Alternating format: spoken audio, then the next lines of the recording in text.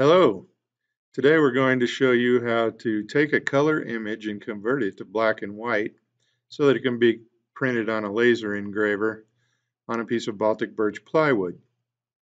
Before we start, we'll turn on our object properties manager by going to Windows, Dockers, and Object Properties. The next step is to open our image, so we'll go to File, Import, select the image, and import. I'll drop it by clicking somewhere on the screen. You'll notice that the image is a lot bigger than our workspace, so we need to shrink it down. We'll do so by going to the ribbon and selecting the width and change that to 4.75. I'll make sure that the lock is locked. That will constrain the entire image to the sizes that we designate. Enter, and you'll see that the image got a lot smaller. Now we need to position the image. I can click the middle and drag up, but we would like it to be coincident with our laser home position. So let's go to Object, Transformations, Position. The position box will show up on the right side of your screen. We want to uncheck relative position. Click on the upper left box, set X to 0 and Y to 12. We'll hit apply. And you'll notice that our image jumped to the upper left-hand corner of our screen. We'll go ahead and close the transformations box.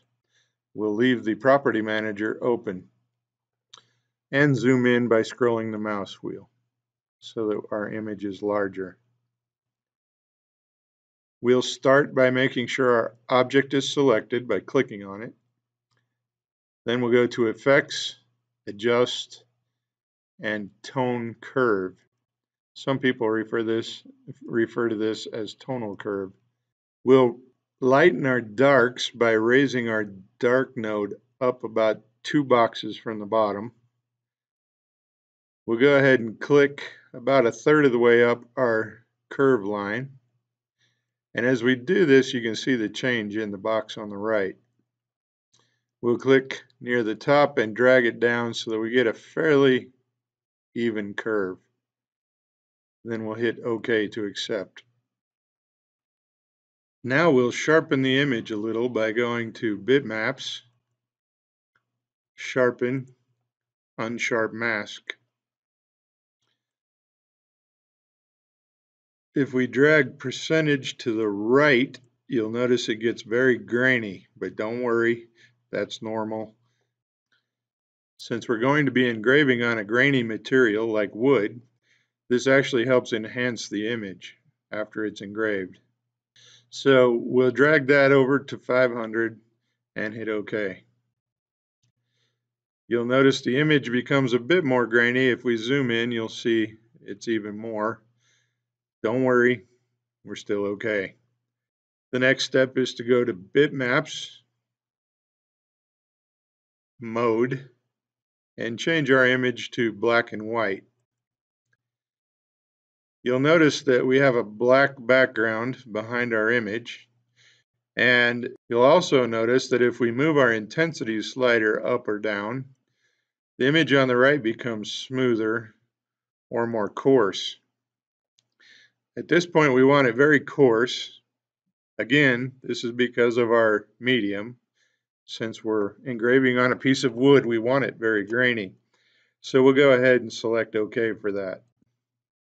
You'll notice the image on this page does not have the background visible. However, it is still there. So we need to go remove the fill from that image. So we'll go click on the Remove Fill box in the upper right-hand corner of our screen. It blinks. We don't really see anything happen, but it did. We'll zoom back in and you see that our image looks quite good, though grainy. Don't worry, it'll work out. Now we'll go ahead and send it to the printer. We'll select File, print. Make sure that our laser engraver is selected as the printer. We'll click the color tab, make sure that our color options are set as RGB. We'll go back to the general and we will go to preferences. Make sure that our birch plywood is selected. We'll go to settings. Everything here looks good. We'll hit process. The screen blinks. We don't really see anything that's happened. We'll go ahead and hit print. Again, the screen blinks, nothing happens. So it has been sent to our Rayjet manager. We'll go ahead and double click on that. After we double click the printer manager, you'll see that we have our file here that we just created.